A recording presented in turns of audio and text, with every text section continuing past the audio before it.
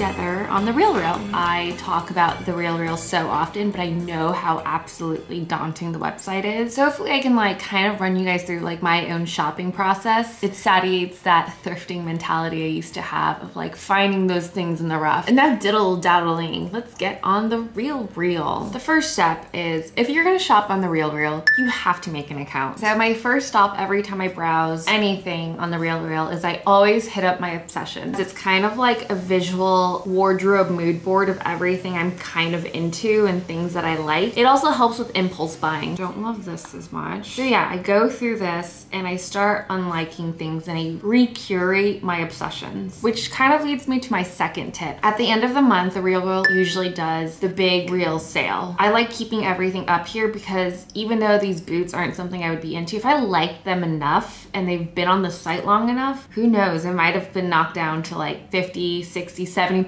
They have such good furniture on here and not a lot of people shop the furniture, so it's not overly priced. Still like those. And then I always open things in new tabs so I could look at it later. Tableware set for $1,000, no thank you. It says estimated retail right here. Usually means that it still has its tags on. I'm gonna open this in the next window. Okay, so now I'm going through my sold. I'm still treating this like a mood board, so that's why I'm keeping a lot of this stuff in here.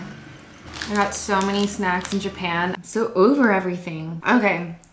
Now I go through and I admire my mood board and I relish in it and see if I'm satisfied. So when I shop, I do the same thing. I open up things in a new tab and look at it after I look at everything. This might be really tedious to some people, but this is very therapeutic to me. Oh, those shoes. But I just keep them around just to remind myself that they exist. I'm just gonna go straight here to see if they have anything in my size. Nope. Closing that. Okay, so I've basically gone through my obsessions, re-edit what my mood board looks like, open up all the tabs of things I'm curious by. Now I'm gonna go through and start my shopping. I love a good skirt suit. And that's another tip of mine is that I always search for sets. I'm gonna go ahead and refine to my shoe size. This really helps the decision fatigue is to just put exactly, did they just come up again? No! Again, see, this is what happens when you're not on The Real Real every day. This cute. The lower it gets, the longer it's been on the website, and the more likely you'll see like the red. Now, 60% off. Oh, I like doing this too. Sort by low to high.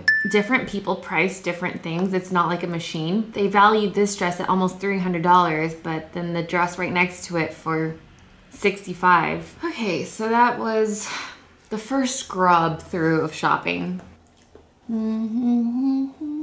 kind of go back to the portal of my life, which is my obsessions page. So I look to see at the product description to see how the copywriters there word things. Structured blazer with peaked lapels. Okay, let's look up peaked lapels. And I'm liking what I see, and there's 55 pages of it. Let's hit it with the refining. That's kind of where I start to discover other brands too, or am reminded the existence of other brands. This makes me want to look up more animal print stuff. So this is how I get into my dark circle. I just start seeing things I like. This makes me want to look up tie-dye. I'm starting to dress like my grandma. Let's start adding things to bag. Oh, I love you. Love you. Add to bag. $25? Yeah. $40? Yeah. Keep it going. I like you. Oh yes, this top. It's just spoke to me. Ooh, I think my cart looks cute. I'm also afraid that since I'm putting this video up, you guys might find some of the things I favorited and buy it. Sweet. Okay, I'm gonna check out right now.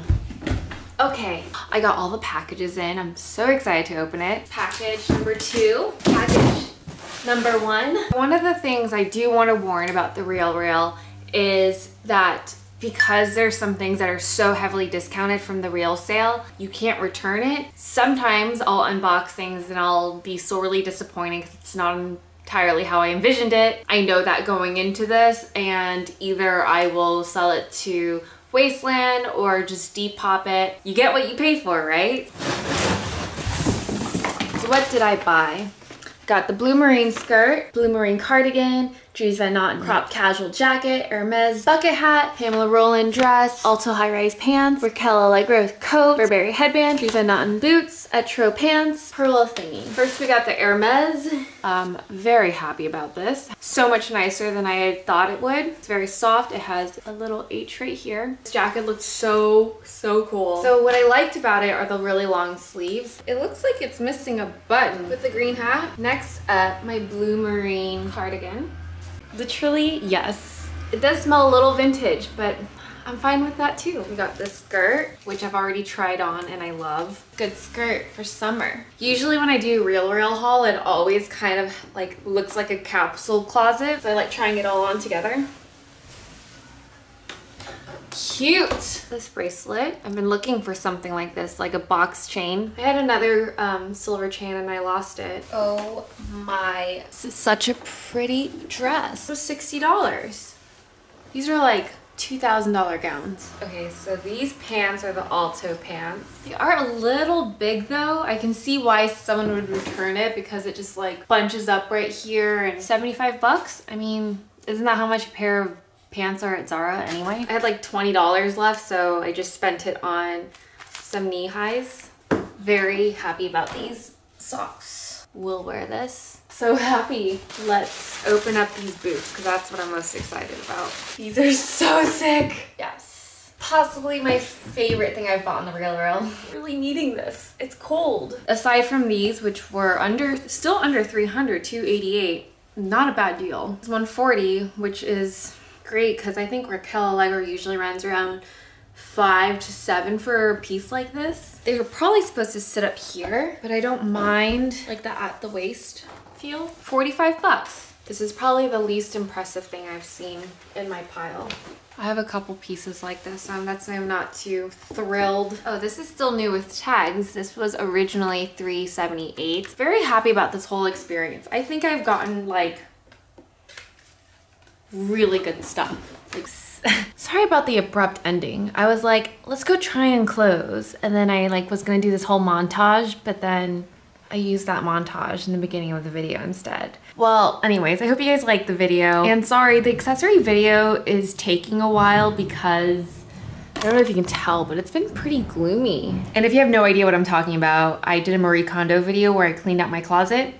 I'll link it down below. And I was gonna follow up with an accessories video, and I have not yet. I also have had my mind wrapped around apartment hunting, so that's taken up a lot of my mental real estate because just like the whole process of me going through the Real, I get very obsessive when I shop for apartments because then I go into a dark hole for shopping for furniture, imagining myself in that place before I even get it. Bad habit I need to stop. But if you guys like this video, then maybe I'll do more of it like it, especially if I start furniture shopping soon. Oh, and the Japan videos. I know you guys want to see them.